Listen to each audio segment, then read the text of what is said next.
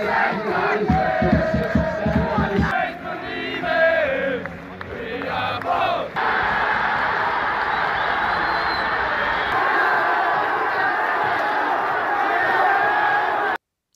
guys, welcome back to Irish Footy Vlogs. It's just a quick reaction video to the news that Vinny Perth allegedly has been sacked as manager of Dundalk FC. Now, the tweet came from James Rogers. I believe he might be a journalist in Dundalk.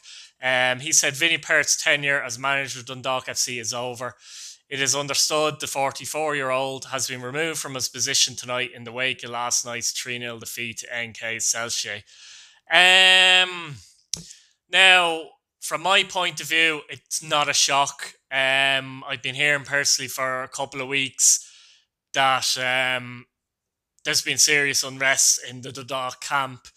Certain players allegedly haven't been happy with Vinny. This is what I've heard. It mightn't necessarily be true, but just what I've heard.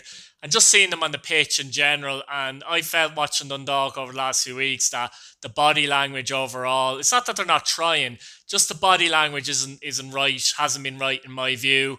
It just didn't seem right, to be honest, to me. Obviously, results were quite poor. A lot of mistakes in games. The focus maybe wasn't right on a subconscious level. As I said, the players definitely trying as such, you know what I mean? But I think if a number of players fall out with a manager, a lot of mistakes being made. As I said, the body language looked poor to me. If 5 or 6 players, fall out with a manager, it's dysfunctional. The team becomes dysfunctional, to be honest with you, and it doesn't quite work. Not the players wouldn't be trying, but it's just not clicking in that sense. And if that's the case, then I suppose Vinny Perth has to go. To be fair, I just wonder where Dundalk go from here. What do Dundalk fans think this is a right decision? Is it a knee-jerk decision, or if it is right that he has fallen out with some players, things aren't going to improve, are they? But let's say for a minute that that's not the case and he hasn't fallen out with players. Do you think it's fair that he should get the sack so quickly in the season, it would appear? Obviously, they haven't won since we've got back to the restart as well. But, we're waiting for actual confirmation that he's been sacked. But who would be your choice to manage the side? Some people mention John Caulfield, which would be quite funny, to be honest with you. I don't know. Would you look for Stephen O'Donnell, who's currently at Pats, but he's a Dundalk man? Reynolds, would you promote Reynolds? Would you look for someone outside, someone from England, for example?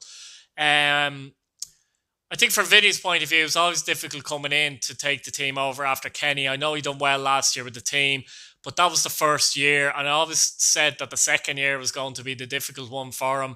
I don't know. It's hard to know what's gone on there. Do Dundalk need a refresh of players, or is it just a case of a new manager comes in and you'll see those players, which you often do, you see those players maybe up their performances again. That's another possibility with Dundalk as well. They have a big game, obviously, against Sligo at the weekend. Believe it or not, I had them down for a defeat, but sometimes the team gets a bounce.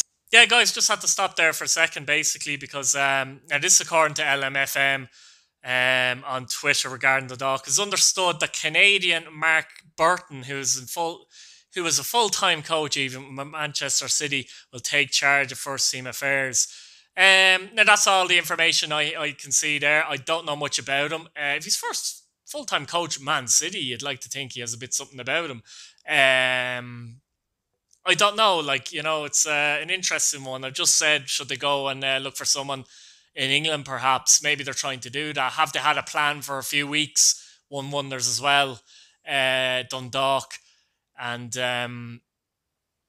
is this the final? I'm getting messages here as well, guys. They're putting me off big time.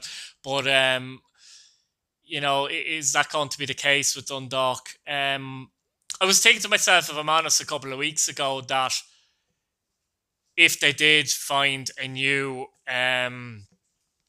manager, could give them the kick. the fact that as well that there would be a serious fear in Dundalk that if they stuck with Perth and results and performances, not just result, but performances kept going to where they were going, that they were in trouble of missing out in Europe, never mind not winning the league. And I don't think Dundalk are in a position to be missing out in Europe, certainly consistently over the next couple of years. A lot of players with big wages there. It's a difficult one. But I'm very interested to see what's going to happen against Sligo on Saturday. I'm not sure if they'll have a manager in place by then, but as I said, if 5 or 6 players, if true the 5 or 6 players have fallen out with Vinny Perth, you could well see a kick from Dundalk it's on Saturday, isn't it? Yeah, so, but that could be difficult anyway because they've just come back from Budapest as well, so it'll be a difficult game for them regardless, but they need something. Do I think it's the right decision? I think if he's fallen out with 5 or 6 players, I think it's absolutely the right decision. If not, I probably would have left them there longer, but we don't know for sure what's gone on in the background.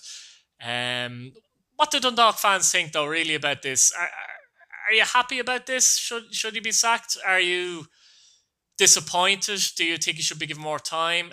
Do you believe he's fallen out with players? Do you believe by watching Dundalk play that something isn't right there in the camp when you see them play? Or what's your opinion on it? Anyway, guys, that's just a quick, basically off the cuff video on this news. And, like, subscribe, hit your bell notification button so you don't miss a video. And I'll see you again, guys. Thanks. Leave your thoughts in the comments. See you now. Thank you. Bye-bye.